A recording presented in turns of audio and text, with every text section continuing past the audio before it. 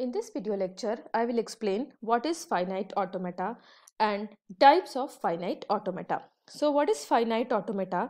A finite automata is a mathematical model for study of abstract machine.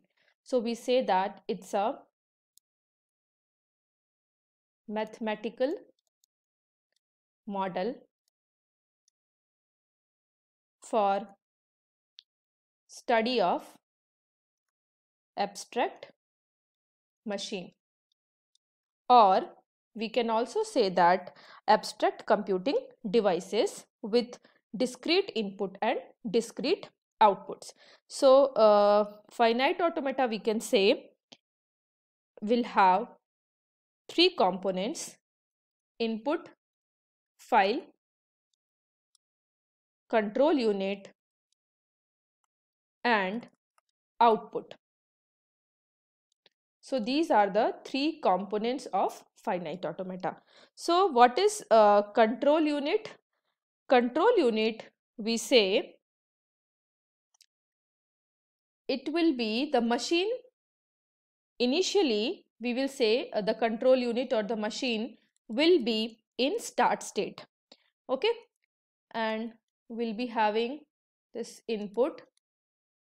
So we'll say this is input file and there will be output. So these are the three components. Okay, so control unit will be in start state. Based on the input symbol, the state of the control unit may change. So initially the machine or the control unit will be in start state, and whatever input we give, based on that the state of the machine will change.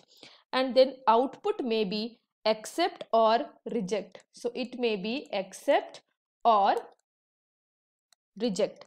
So when end of the input is encountered, the control unit may be in accept or reject state. So if it is an accept state, we say that the input string is accepted by the machine, and if the machine is in reject state, or we say the control unit is in reject state, we will say that the input string is rejected by the machine. Okay, and input will be input file. You can see here it is divided into cells. So these are cells, and each cell can hold one symbol. So it can hold one symbol. Each cell can hold one symbol. Okay, so in my previous video lecture I had already explained on and off switch, right? So off, so machine has two states, off and on state. So you can think a control unit, if I say my start state is off state, so the control unit will be initially in off start state, or we can say here off state, and then we say based on the input given to it, the state will change. So what is input here? Input is push, and here now I am in on state, or we will say the machine is in on state. Then we are giving the input push again, and the machine is going from on to off state. Okay, so here the electric switch, this is the example of electric switch which has two state, off and on. And to start with, the switch will be in off state, and when the push button, when we push the button, it goes to on state. Okay, and once again if we push the button, it goes to off state again. So this is how the finite automata will be represented. Now next is types of finite automata. So what are the different types of finite automata? There are three different types of finite automata. So we have deterministic finite automata, or we also call it DFA.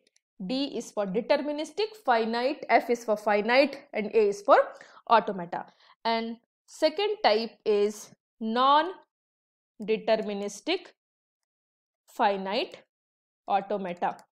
Non-deterministic finite automata, so NFA. Okay, here FA is finite automata. And then the third type of finite automata is non-deterministic finite automata with epsilon, this symbol we call it epsilon, or we also call it null, epsilon or null move, or we also call it null NFA. So these are the three types of finite automata. Okay, now first is DFA. DFA is deterministic finite automata. So why the name DFA is given to it? See, when we talk about finite automata, one thing is clear, the number of states are going to be finite. Okay, and we say deterministic. So that means I can determine the next move of the machine. So in I have just now explained, like the machine will be initially in start state, and then we will be giving some input to the machine, and based on the input given to the machine, it will change the state from one state to another state. Okay, so after giving the input, we will be knowing what will be the next state, so we can determine the next move of the machine. So that's why we call it DFA or deterministic finite automata. Now non-deterministic means if I give, the machine is in some particular state and we are giving some input to it, but we don't know machine is going, machine will be in which state. It can be in more than one state, so we cannot determine the next move of the machine. So that's why we call it non-deterministic finite automata. And then third category is null NFA. So here null move means without giving any input, the machine can change the state from one state to another state. So that's why we call it null NFA. So first it will be non-deterministic NFA with null move. So that means I am not giving any input, machine can go to the next state without giving any input. And the same way, like for non-deterministic finite automata, here also if I give some input to the machine, it may be in more than one state. So that's why it is non-deterministic. So let's take one example. So this is the pictorial representation I'm going to draw of DFA. So this is how our DFA will look like. Okay, so here this circle is used to represent the state. Okay, we are saying that machine will be in initial state or in some state, so that means we are going to draw some states. So this using circle we are going to draw the states. And here this arc means connecting one state to another state. Okay, so this arc is nothing but we will say the transition from one state to another state, and then we are writing these symbols 0 and 1. So these are nothing but the inputs. Okay, so here when we write one circle, that means it is a start state, and when we write two circle, it is final state.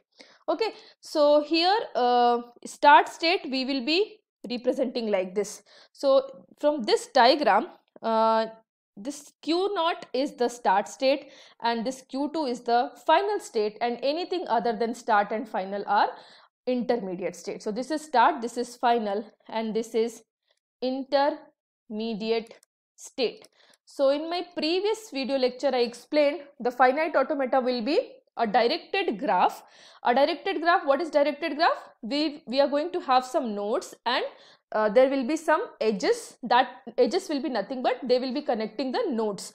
So there will be direction involved. Means if I say these three circles are nothing but the nodes, and this Q0 to Q1, this arc is an edge. So this arc is connecting Q0 to Q1. This arc is connecting Q1 to Q2, right? Same way, if I have an edge from that node, like the starting and ending point is same, we'll call it self loop. So here if I talk about this edge, we'll say the starting point is Q0, ending point is Q1. Same way for this edge, it is originating from Q1 and it is ending at Q2. But if I see this edge, so this is starting and as well as ending at Q0, so this is called as self loop. Okay, same way this also is a self loop, this also is a self loop. So it is clear from this diagram that DFA is represented using circles, arrows, okay, and arcs. So DFA will be represented using circle, arrows, and arcs. Okay, labeled with some digits. This arcs will be labeled with, it will be labeled with some digits, we will say some digits, and we are going to have some concentric circle. So this concentric circle is nothing but this double circle, and the circle are nothing but the state of the DFA. These Q0, Q1 and Q2, these are the states of the DFA, and there are three states, Q0, Q1 and Q2, we can see here, and an arrow enters into start state Q0 and is not originating from any state, and so it is quite different from other state and is called the start state or the initial state. And the state Q2 has two concentric circle, and it's also a special state that is called as final state, or we also call it accepting state, final state or accepting state. And in this DFA there is only one final state. So based on the language accepted by the DFA, there can be more than one final state. So this final state, at least one final state will be having, but we can have more than one final state also. And the states other than the start and final are nothing but the intermediate state. And here machine will be initially in the start state. It is clear from this diagram that the machine is in start state, and after accepting the symbol 0, it stays in this state only. And if I give input 1 to it, it goes to Q1, and when machine is in Q1 state, if I give input 0, it stays in this state only. And when I give input 1, it is going to final state. So we will say that this input, if I say 1 1 is accepted by the machine. Okay, so whenever the machine enters from one state to another state, we say that there is a transition from one state to another state. So that means if I say from Q0 to Q1, what is the transition for input 1? If I give input 1 to state Q0, there is a transition from Q0 to Q1. Okay, so there is a transition from Q0 to Q1 on input symbol 1, and in state Q1 on input symbol 0, the machine is going to stay here. For 1 it is going to stay going to Q2. Same way, if I am in Q2 and if I am giving input 0 or 1, will stay in Q2 only. Okay, so the machine stays in Q2 only.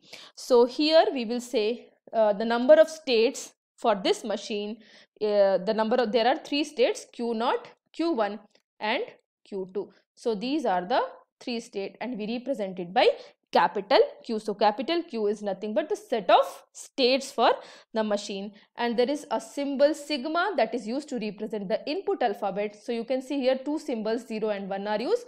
So 0 and 1 are the input alphabets. So hope the concept is clear to you. Thanks for watching.